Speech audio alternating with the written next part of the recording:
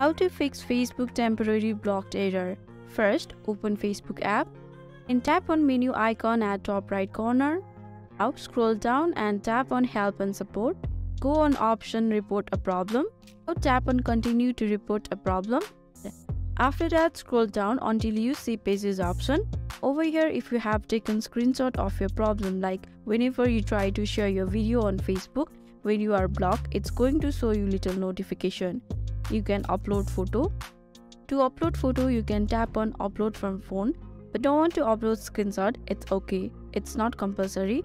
Instead of that, you can write basically follow what I write over here. Once you are done, tap on Send option at the top right corner. Finally, report will be sent to Facebook and they will review and fix your problem.